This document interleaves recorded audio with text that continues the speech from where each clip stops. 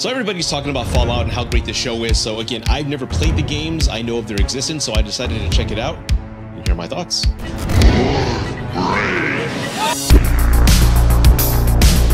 As I said, I've never played the games. I know of their existence. I know they're very popular and they've been around for quite some time. But again, I don't know anything about them. I just know that I believe Fallout 77 or 76 was real buggy. And I remember a lot of people complaining about Bethesda a couple years back. That's all I know. So when I heard it was coming out on Amazon, I really wasn't too eager to check it out, considering the track record with the Rings of Power. I heard a lot of bad negative things about that. And also with video game adaptations not being so great. I know Halo just recently came out. And again, I've never played Halo. I was more of a PlayStation guy, but I heard a lot of true Halo fans did not like that Master Chief was taking off his helmet, etc. So again, video game adaptations have been hit or miss. So I wasn't too eager to check out Fallout, but again, with recent just conversations of people on Twitter and some YouTubers that I trust saying, hey, you got to check it out. The first episode's really good. I decided to sit down and watch it. And you know what? I loved it. In a future post-apocalyptic Los Angeles brought by nuclear decimation, citizens must live in underground bunkers to protect themselves from radiations, mutants, and bandits, and raiders. The show centers around three central characters. The first one is the primary protagonist, which is Lucy McLean, played by Elena Purnell. Then there's Maximus, who is a squire in the Knights of the Brotherhood of Steel, played by Aaron Molson. Hope I'm saying his name correctly. And then there's a ghoul, aka Cooper Howard, played by the great Walton Goggins. Guy's charismatic as hell. Now, what I love about the show is that it throws you into this world, and you, as a viewer who has no context or no reference on what's going on, you immediately have a lot of questions. And what the show really did for me that not many shows have done as of late is that it gave me curiosity. I was curious about what was going on. The show starts off with Cooper Howard at a birthday party, and you hear on the televisions and on the radio that tensions are increasing amongst world leaders and the threat of nuclear war is upon us. And I love how the show gives us some reference points as far as how dangerous a bomb can be. His daughter's asking the questions about how are we scared, or what should we do if a bomb happens? And he gives us a great reference point with the thumbs up. He says that when he was in the Marines, and if you saw a bomb, you put your thumb up against the bomb from a visual standpoint. And if the bomb is smaller than your thumb, you run for the hills. But if the bomb is bigger than your thumb, you more or less, there's no point in running. So as a viewer, it gives us great context about the severity and really the mentality of what happens when the bomb goes off. Then before you know it, the bomb goes off, and there he is racing off with his daughter on a horse. And then the show cuts. 200 and something years later happens, and now we're in this world. So again, as a viewer with no context of what's going on or what means what, who the bad guys, I was curious. I'm like, holy shit, 200 years passed by. What happened to him? What happened to the horse? What happened to his daughter? So it grabbed me right away. You're then introduced to Lucy McLean, who is a vaultee, or person who lives in a vault. I don't even know if that's the word, but she lives in this vault with the community, and they've been down there for almost like 200 years. And their whole job was to maintain society, maintain a civilization with rules. And when they got the go-ahead to start civilization all over again, then you find out they're in Vault 33, and there's other vaults, Vault 31, 32, and then mystery starts to occur. And as a viewer, you're curious of what's going on in Vault 31, what's going on in Vault 32. Then as you watch the show, you find out there's like over 120 vaults out there. So you're immediately curious and thinking about all these endless possibilities on what stories, what occurred in these other vaults, all these other people, or are they okay? What's going on? So again, it grabs your curiosity and your imagination. And that's what I love about this show.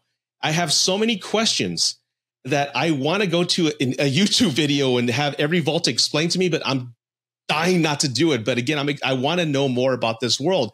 And I think you, as a viewer who have never seen the show, I think you will have that same feeling. And the world's presented beautifully because Lucy is then prompted to have to go rescue her father and go to the surface world. And again, she's lived her entire life in this vault. So now she has to go to the surface world. That's when she starts seeing how civilization has really gone about since they've sealed up the vault. Then you have Maximus, who is a character who's, again, a squire trying to be a knight. He's trying to prove himself and find out who he is. And then you have Cooper Howard, who opened up the show as a human, but now you find out that he is a ghoul who is on the verge of going feral. Feral meaning they've lost their mind and they're just going to go become a full-blown zombie. So again, you're curious and you have so many questions. And I love how each show, it can get sidetracked at times, but each show is just introducing you to these characters in this world and how things are now run. There's no currency in the world. Everyone uses bottle caps for money. Roaches are now the size of dogs, which I can't stand roaches. That terrified the hell out of me. And if I hadn't said this enough already, you want to know more. You want to learn more. And again, I was hooked on this show. I binge watched it over a couple days. My fiance, who has no reference to the games or the storyline, was hooked on it. If you ask me, the one performer in this entire show that really stole the show and is very charismatic is Walton Goggins, that guy. I loved him in everything he does. He's got that twang. He's got that charisma. And most every character he plays is more or less the same. I loved him in The Hateful Eight. But here he just owns a show, and I love how he's really playing two characters, a human and then the ghoul. And you learn more about what the ghoul's motivation is as the show goes along. But I find him as very pleasant to be around, and I loved his character most of all. The show's got this 1950s nuclear age Art Deco style. Now, the show starts off in 2077. So why in 2077 is the world looking like the 50s? I don't know. That's a question I have again that I know I can Google and find the answer to, but I don't want to. I'm curious about that. And it's presented in a realistic way. The show blends soundtracks and scores from the 1950s and 60s into the show. I found myself playing Act Naturally on my workout mix. You know what I'm talking about if you've seen the show. It's a cool song. The point I'm trying to say, everybody, is that the show really surprised me. And I love it because, again, when it comes to video game adaptations, we've seen plenty of movies come before this and fail or deliver a lackluster performance. Hey, that was okay. It wasn't great. It wasn't horrible. It was okay. But I think for video games, for moving forward, the proper medium for video games is television shows. When you have The Last of Us, I've heard some great things about Twisted Metal. I haven't seen that yet, but then you have Fallout. Again, as a video gamer who plays games who never play Fallout, I love this show. And I think moving forward, shows are the appropriate platform for that. Because, again, when you have 16, 20 hours of story to kind of condense into a 2-hour movie, most times it's not going to work and it's going to fail.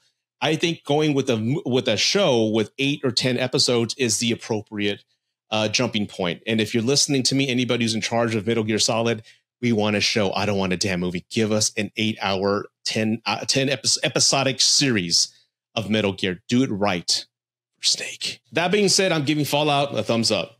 Hey, get it? Well, those are my thoughts on the Fallout television show, everybody. I hope you enjoyed this review. And again, if you are a diehard fan of the Fallout games and the PC console games, I want to know your thoughts. I want to know what the diehard fans actually thought about this show. Put your comments down below. I'm very curious to hear what you have to say.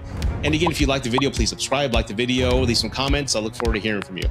As always, thanks for watching Gen X Reviews. Take care, and I'll see you around. Peace.